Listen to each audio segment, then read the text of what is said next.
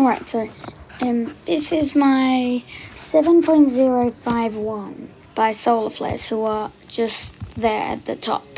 So this, they just got a 7.051, which is my third best time ever. So yeah, this is the half speed. This is the normal speed.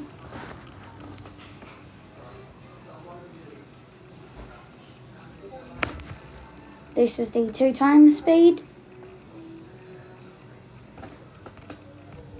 And then let's do, this is quarter speed.